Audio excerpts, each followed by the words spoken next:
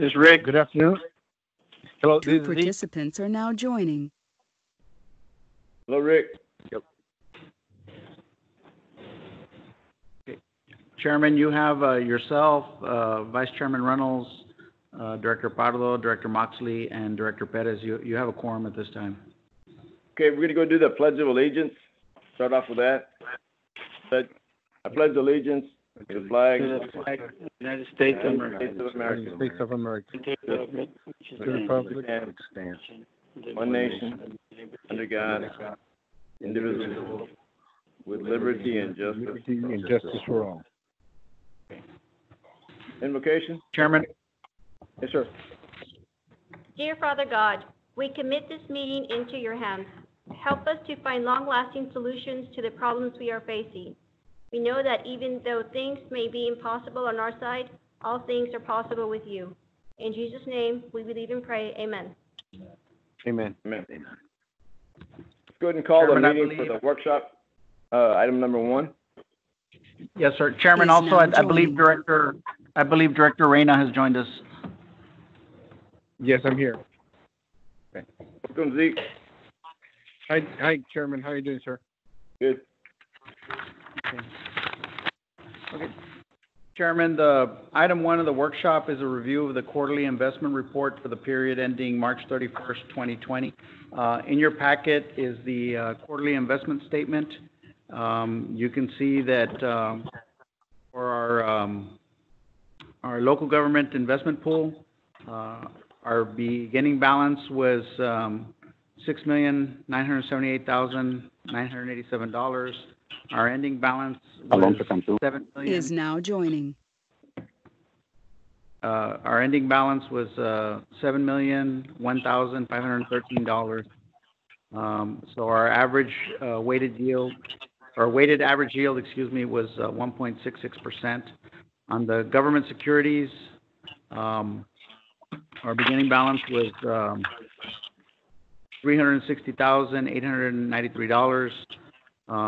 And then our ending balance was $1,390,512. So our weighted average yield was 0.88%. Sarah Teague, Ramirez and Company.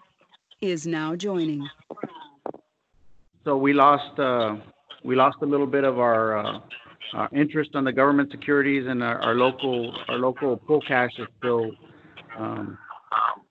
producing revenue for us. If you have any questions? Are there any questions? Nope. If not, let's go ahead to workshop item number 2. Chairman, Directors, item number 2 is discussion of the 365 Tollway project financing update.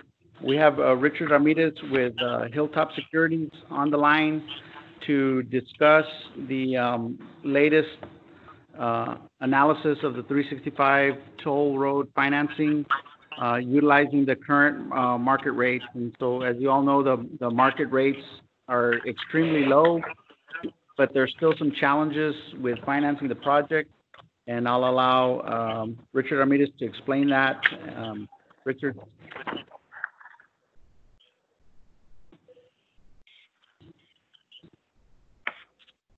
Richard, are you on the line? Yes, sir. Sorry, I was on mute. Good afternoon, Mr. Chairman, board members.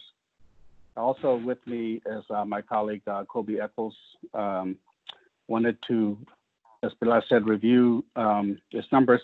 Pilar, do they have the schedules I sent? Yes, sir, they do. Okay. So I'll give the brief summary, and then I'm happy to go into all the detail that you might want to if you have any questions. But we ran 2 scenarios, basically using the data and information from the numbers we ran last fall with respect to the capital costs, the CapEx, and the O&M, operating and maintenance and G&A expenses. We ran both of the scenarios we ran taking out, refinancing, paying off, however you want to call it, the SIP loan with TxDOT. And then in one scenario, we did not, I think it's the first one, we did not utilize the 27 million that is being solicited from TxDOT for additional contribution. And then we ran one with a $27 million, which I believe this is a request to TxDOT, $27 million TxDOT contribution. The scenario without the contribution fell somewhat short, and we use rates as of April the 8th. Rates, during we got into COVID-19, rates just kind of got completely away. In fact, there was really not a market to price, and then the market opened up once the Pete government Alvarez Is now joining. So the market kind of came back in once the government provided some of the relief, and rates, came back down to not quite where we were before, but at least somewhat closer. And then the last few weeks, they kind of got away from us. But as of April the 8th, I think we're still today around where that market was on April the 8th.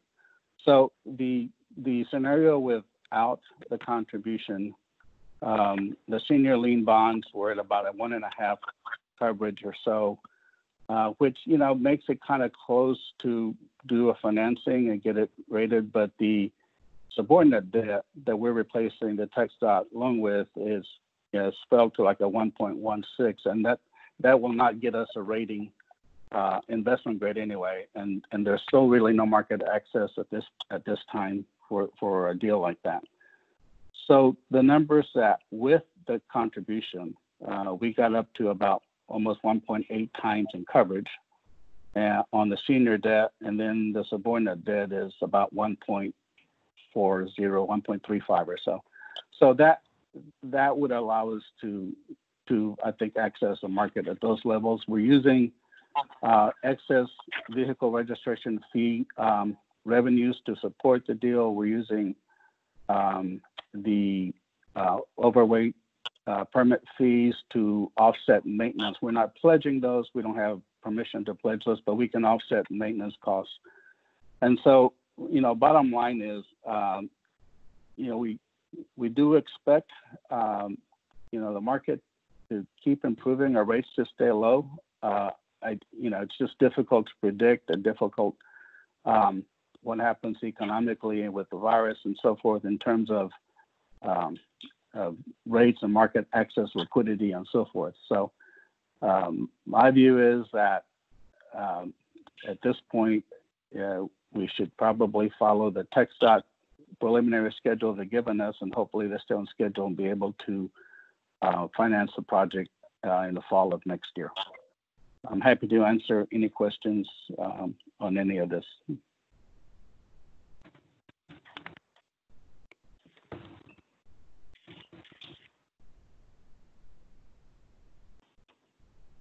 So your recommendation is to wait? Well, at this point, Chairman, we don't, there's not any way unless we reduce the capital costs to be able to finance the project as it stands right now. What's our timeline on this? How much time do we have? Pilar, answer that.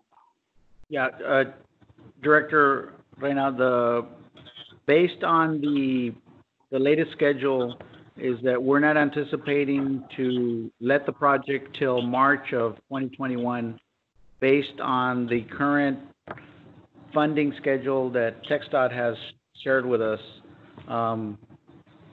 We're not gonna see approval of the gap funding until August of 2020 this year, and then by the time we get the approvals from the Texas Transportation Commission, it'll be January or February, and then we've got a 60-day letting schedule, so that pushes us to March 2021. Well, yeah, that's for letting, but you got to go back to have our financing in order. What's the schedule for that? So the financing won't come until we have letting, so that we have the number the final number that we need to finance. So they run concurrently. How can we do a letting if we don't have the financing? Well, I think we've run We did that the last time contracts. and it got. So why are we following the same schedule and the same route if in fact you did the letting, you did everything, and you couldn't do the financing? Why are you doing it backwards again? That's the model that we have. I don't know. I'm asking. I'm not a financier. We got 5 bankers on the board, and I don't know. I'm just asking. Well, what happened? Is there other sources of funding? You go through a process of getting the project, right? And then you go out for the bid process.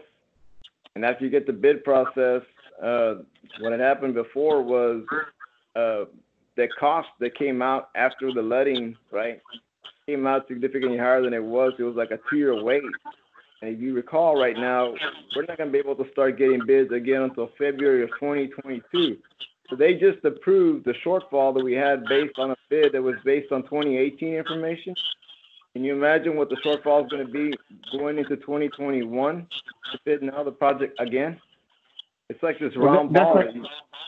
That's my question, Mr. Chair, that we're going to go through all of this, and then we go back to letting and find out that the contractors are not within reach for us to be able to get this project, which is what happened last time. Yes, sir. I agree with you, but that's the way I guess TxDOT wants it, or has always done it. And Pilar, I wouldn't defer to you, but that's the way. When I got here in 2016, it's been the same thing over and over and over again. It was Yes, kind of, sir. oh, sorry. Can I interject? Go ahead, Blake. This is Richard. I'm sorry, Richard, go ahead. Yeah, we cannot finance the project without having a firm contract amount. And the contract is always executed, I guess, conditional for the financing to happen within so many days, which would happen rather quickly after we have a contract that's signed that we accept. So that, unfortunately, that's the way the process goes. If there's some other funds that we have been, I guess, trying to figure out any other funds, a way we could finance it, and at this point, if TxDOT were to move up their schedule or be able to speed up their process, we would be able to finance this as soon as they would give us a commitment to fund the shortfall.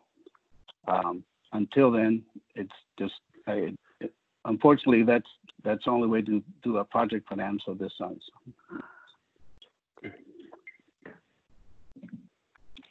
The other thing is just we cannot get a rating on the project unless we have a firm contract amount.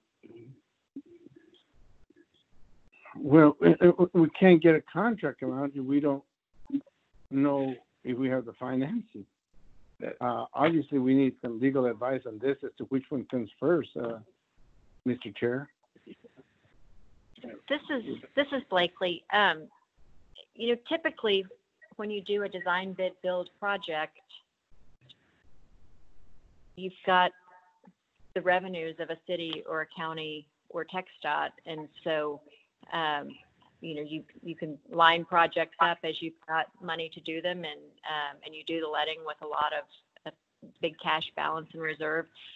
It's very different when you're trying to do bonds specifically tailored around a project cost, and it's an awkward scenario. It was a choice we made when we decided not to go design build, but we're just sort of stuck now with two pieces that don't fit well together in terms of which one goes first.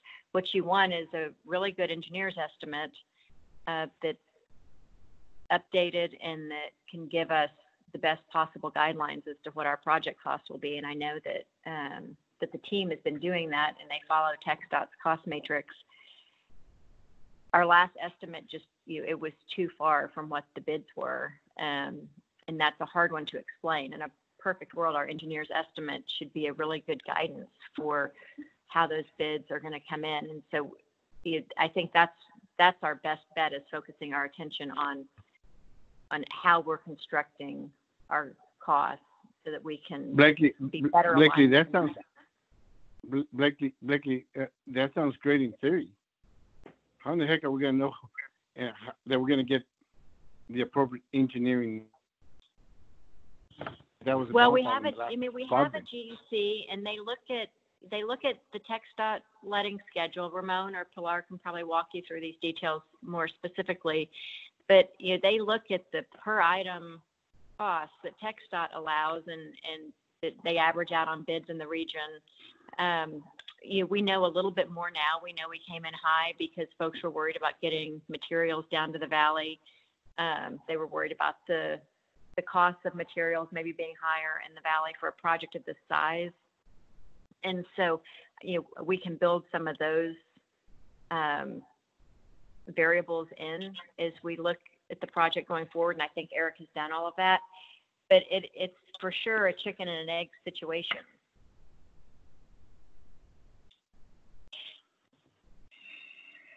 I don't know, Director, maybe we should just do a workshop on that one issue. I don't know. But I think, Pilar, you got some bids and proposals you're going to let out for bid in October, right? That's the plan? Well, that was our current schedule until we met with TxDOT about a month ago, and then they pushed our schedule back to March 2021. That's what we had probably 45 days ago, 60 days ago. That's what was our schedule was until they let us know that the approval process was not going to let us go forward until March 2021. But Chairman and Directors, just to give you some history, our previous GEC severely underestimated the construction cost. They estimated it at approximately $170 million. When we solicited bids, we came in at $202 million. Since then, the staff has updated the estimate, and we're currently at approximately $255 million. So we think we've got a very realistic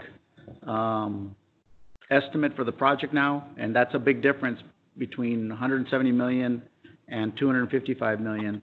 And so the financing plan that Richard just reviewed with you is based on the $255 million construction estimate.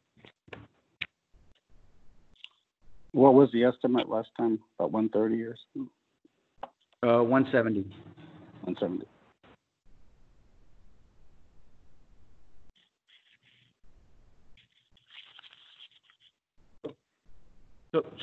So what's changed this go around is that we've got a much better estimate that's more in line, and then we've analyzed that against statewide unit prices. We've gone and compared it against projects that are comparable in size and scope to the 365 project. We went back and looked at the bids we received, because we did receive 5 bids during the first go around. So we looked at those unit prices.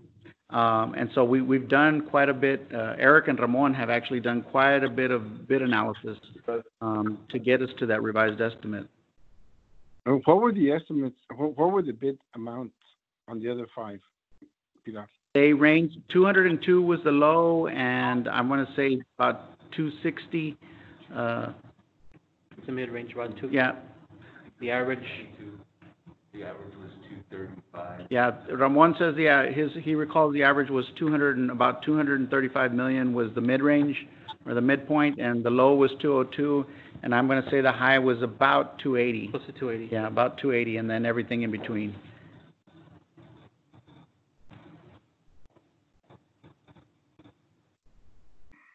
And so right now we're sitting at about 255 million with our estimate.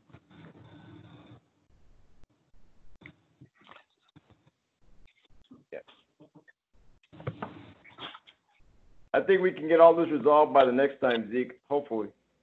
Okay. I have a lot of questions, but we'll just do it during our general meeting. That's fine. Yes, sir. And we're planning to have a full board meeting for May, so we'll have all the board members in the room. make sure we keep my distance from the other directors. Yes, sir.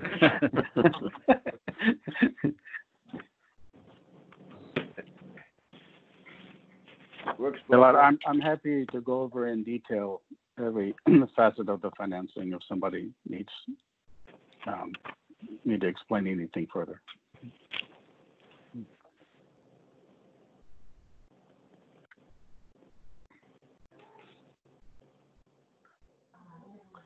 Hello, this is Are there any Pete other Alvarez. questions? Hello, this is Pete Alvarez with TechStar. Can you hear me? Cool? Hey, Pete. Pete Alvarez with TechStar. Yes. Yes, sir. Okay, just gentlemen, just want to give an update. Pilar is exactly right.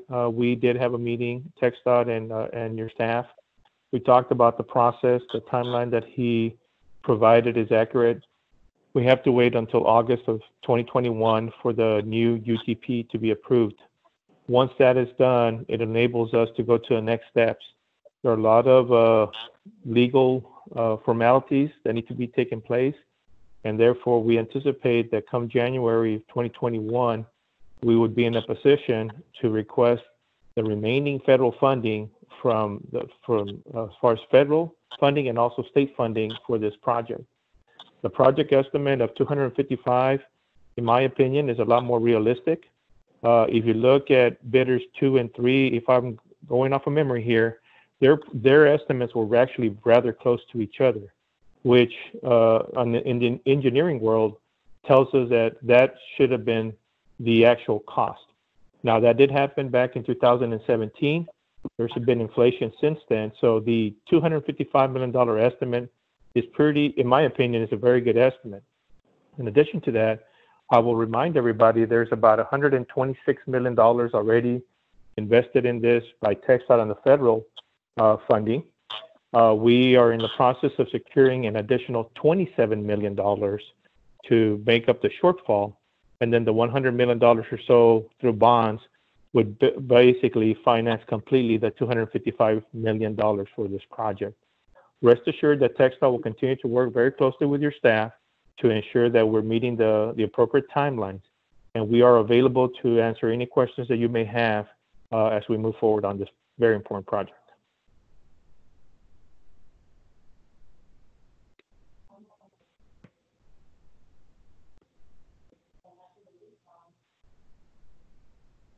Are there any questions?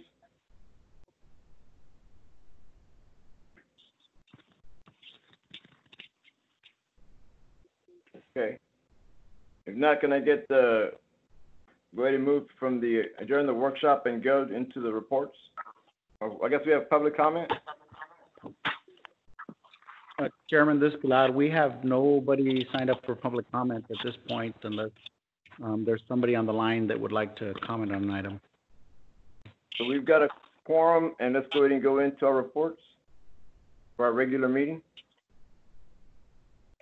Chairman, Directors, item 1A is a report on program manager activity for the 365 Tollway project and the IBTC environmental clearance document. Eric Davila is going to give you a brief report. Good afternoon. This is Eric Davila. In the board packet, slide number 4, we pick off on some of the comments that Pete Alvarez from TechStar chimed in about, that we do have 2021 UTP draft funding table that was released in November of 2019, and that's taken us through a couple iterations of meetings, programming the project at the MPO to be able to ready it for the revised schedule, which is shown on slide page number 6. There's a tentative schedule that has been updated for the project that shows that here this month we just submitted to the RGV MPO the tip revisions to be able to program the project with the following schedule and with the potential additional funding for the 2021 UTP program. Now, the 2021 UTP funding program monies will get shown to the public in around the August timeframe and will get adopted by the commission. And so at that point, we would know for certain if that funding is available given all of the upheaval from the COVID-19 response. But we march on, and we're programming it to be able to anticipate basically a January of 2021, where we receive that FPAA modification, which is TxDOT's request to the feds for the additional gap funding, which Pete Alvarez mentioned, which leads us into a time period where we're able to release and advertise the project in around the March of 2021 timeframe, as Pilar reiterated. So that kind of tells the sequence of activities there, outlines what it is we're going to do. We've already readied the TNR study that we're going to need to be able to go to market, and essentially we've already outlined with TxDOT staff what it is we're going to have to modify and or update as part of our bid package. And so we have monthly meetings that we're waiting to pin down, hear back from TxDOT staff on when we can hold these monthly calls, but we're basically going to start working ourselves into a program to be ready on this time frame. Any questions on the 365 toll? No, sir. No. Okay. On the IBTC, from a big picture standpoint, we're still trying to get to try to get as close to a mid, in this case probably the fall 2020 environmental clearance. We really have one big resource to get over at this point, and it's the archaeological resources. There's an item on the agenda later on in the agenda which addresses an archaeological mitigation plan, which is essentially one of the last requirements we have here to be able to finalize the chapter of the environmental assessment document, the EA clearance document, that has to do with that particular resource. And the long and short of that is that we have to outline to TxDOT how it is we're going to mitigate. And in this case, it would probably be through select, digging up and curating of some of the archaeological sites that we found along the right-of-way, and being able to make sure that there are no encumbrances in construction or in operations because of those deposits that might interfere with like a roadside ditch or like a pipeline that we may have to lay for a utility relocation, for instance. So TxDOT has, taken the position that they'd like to see more specifics about that now versus in design, where you would probably see some of that information really get generated and fine-tuned. We're doing it from the archaeological perspective and trying to get that cleared now so that we can Ramirez is now exiting. And finalize the environmental as soon as possible. Any questions on the IBTC? Just for educational purposes, what are some of the items that would have to be clear? Like, is it like a cemetery or stuff like that? No, thankfully not a cemetery. These are basically going to be deposits of civilization, which include, in this case, because of the proximity to the river delta, it's going to be evidence of cooking. So communal cooking fires, is these like clay balls that they tend to find in certain deposits of carbon in and around those areas. So fortunately, no human remains, but part of going back in there and digging things up is, still having that open out there. And I guess that's one of the reasons why TxDOT would rather err on the side of caution and do some of the curation now of the more minimal deposits that we found so far, and make sure that that's all we have on the project before we proceed full board to get it shovel ready. Do you know if in fact some do exist, or is this exploratory?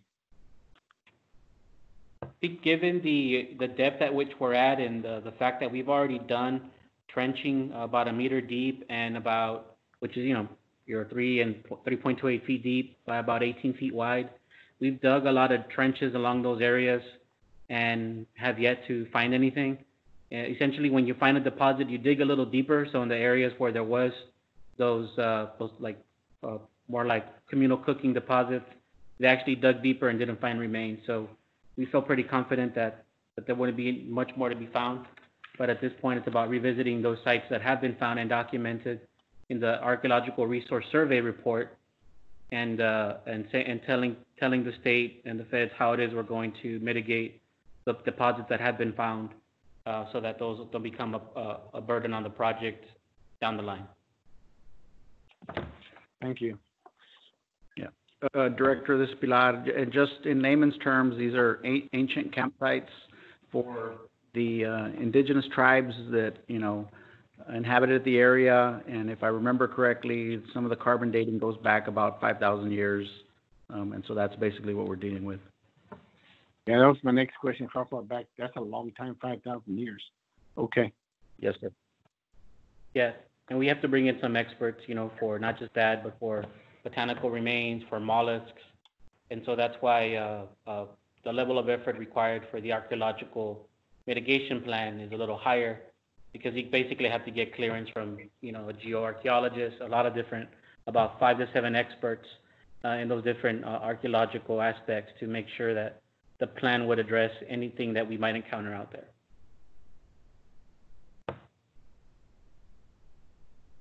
With that being said, I-69 connector, there's been no other, public meetings that have taken place. The last major activity were feasibility studies that culminated in public meetings held in December of 2019.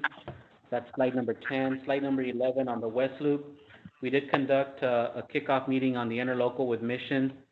I know that we're underway in trying to get some scopes developed for them for environmental and traffic engineering projections.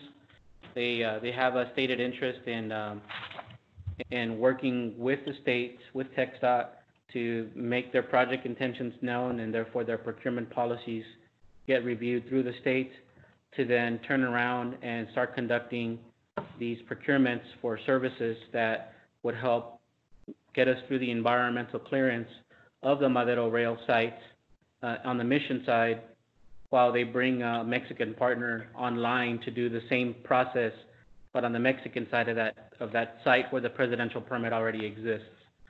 So we're underway. We'll have a lot more to report here by the next meeting, but we're going on that in earnest. Any questions on that?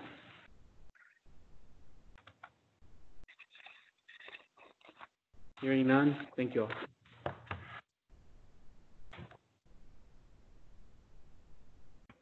Chairman, this is Pilar. Yes, sir. Oh, go ahead, Chairman. Okay, so let's go ahead and go on to the consent agenda.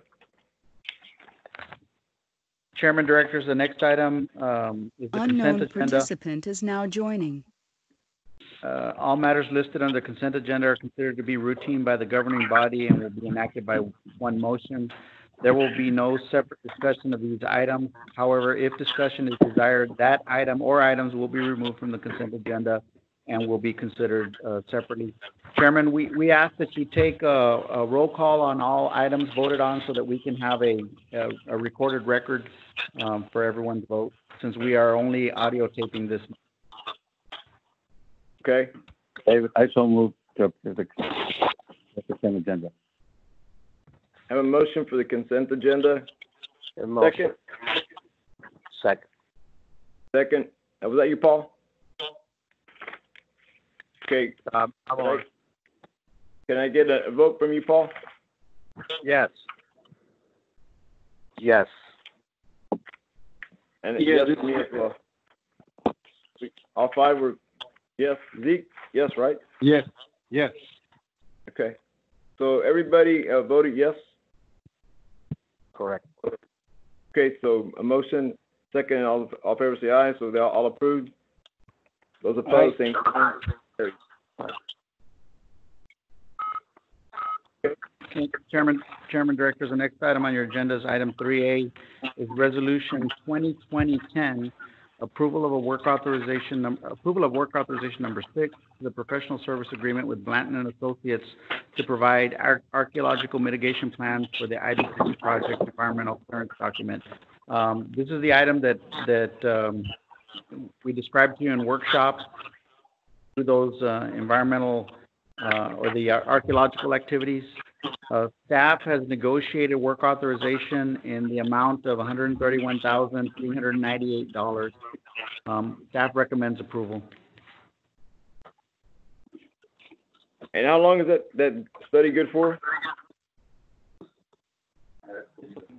So the clearance is met, so it'll be good for the next, 2 years. 2 years, okay. Okay, can we get a motion for the approval for work authorization number 6 to professional service agreement of Blanton and Associates in the amount of $131,398? Rick, so moved. Mox. Is now exiting. Mox, motion. Force? Yes? I'm here. Yeah. You get a yes? Yes. Okay, Alonso? Yes. Perez? Yes. Yes. Alonso, yes. Rick Perez? Yes. Frank Prado? Yes. And Zeke Drainer? Yes. Motion passed unanimously. All those in favor say aye. Aye. Opposed, same sign. Motion carries. Resolution B? 3B is Resolution 2020-11, approval of a contract amendment number 5 with Blanton Associates to increase the maximum payable amount due to approval of work authorization number 6. Staff recommends approval. Okay, can I get a motion? So moved is Rick. Rick, motion. Can I get a second? Second. Zeke, second. Zeke, second. All in favor, say aye. And then I'll go through it. So I get Alonso, yes? Yes. Rick? Yes. Yes. Alonso, Forrest? Yes. Paul? Yes. Zeke? Yes. And Mr. Prado? Yes. Okay. Chairman and Directors, we have no further business for the board to consider. Okay. Okay, so I'll take that as a motion. Can I get a motion to adjourn? So moved. Zeke, move. Second? No, second. Second. Motion and second. All those in favor say aye. Aye. Those opposed, same sign. Everybody voted for it. Yes. And meeting's adjourned. Thank you. Have a good day. Thank you. Chairman, Directors, Thank thank you. you. Have a good Stay evening. safe. Thank you. Multiple people are now exiting. Multiple people are now exiting.